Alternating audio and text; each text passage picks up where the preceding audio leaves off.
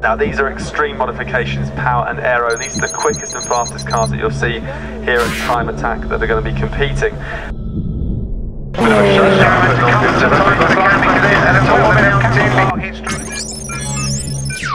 And gets the signal to go, so they come onto the track. We'll bring you up to speed later together with some times when we get them, but sit back and enjoy, I think, is the, I think that's the word of the day, the order of the day. Up on the banking, the other side of us, your chance for the cameras. You might get them together as they come out of Barn Corner, but then I expect to see a bit of overtaking as they come down the main start-finish straight, maybe. Every time you go to that ignition button, and the next button is the start button, is excitement, adrenaline, but also the more I drive it and the more I kind of grow into it, the better it feels. The better it feels, the more confidence it gives you. The more confidence it gives you, the faster you want to drive it. It is like a drug.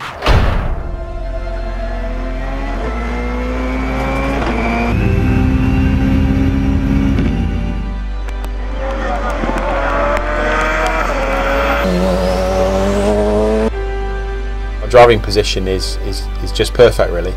When Matt started to design and build the car, right back at when there was simply just a floor pan there, he had me down and sat me in a seat and put everything where it was needed, where I wanted to.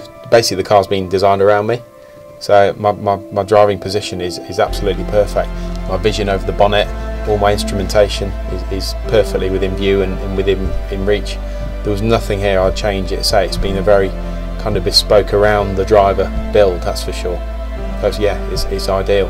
The car is fitted with a Subaru 2-litre closed deck block, and all the internals within it are our own parts that we've designed and have made in this country. It makes 770 horsepower with a maximum RPM of 9,250. We run 8 injectors to get all the fuel in, and quite a large Garrett GT94 turbo.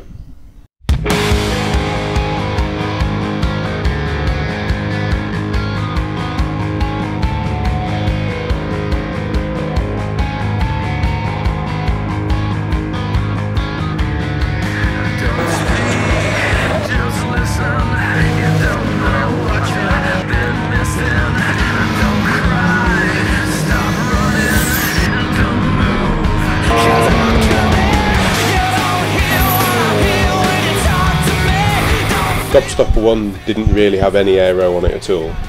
It just was very quick in a straight line, and then Olly used to sort of bully it around the corners, whereas with Gobstopper 2 we wanted to make something that was more track focused, and the corner speed really being the key to its results. It's a totally different driving sensation. The faster you drive this one, you can feel the downforce. It's like the Lord is pressing you into the tarmac. It is an incredibly stable sensation that you get. Whereas the old car, Gobstopper 1, was very brutal. Obviously, there's no real emphasis on aero, so the car was a lot more nervous. So you had to be a lot more prepared, ready with your opposite lock if it were to get out of shape. Gobstopper 2 is totally different in that you can concentrate on your entry speed, your corner speed, and not have to worry about the car stepping out on you and getting ready with opposite lock. So we've sacrificed quite a lot of straight line speed with the new car for cornering speed. So far the car has performed very predictably and wants to work with you as opposed to fight you, and I think that's one of the big improvements with the second Gobstopper over the first one.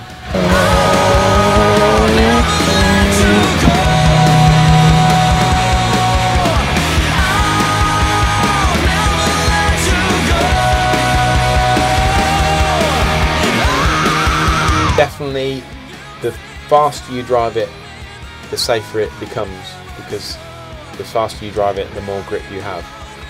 and that's definitely evident for the small amount of high-speed running that we've done. It wants you to drive it fast because it's convincing you that that's the safest way to drive it. Sounds mad, but so far it's true. On my hot lap, the things that are most apparent to me, certainly in terms of controls, are the use of keep an eye on my rev counter, my gear position, and also I've got my shift lights on the top of the steering wheel there, so I can kind of optimise when I change gear. Obviously I've got my paddle shift where I can go up and down the box. With this car also, because of the gearbox, I can left foot brake quite effectively. The gearbox is a 6-speed sequential gearbox with a Zytec paddle shift automated system. You use quite a close ratio setup on the new car to help keep the car pushing through against the aero basically. And also I've got my happy switch, my nitrous switch, if I need to use it for the final push in the final. It's all within easy reach, so the car's been totally built around me, so it's the perfect layout really.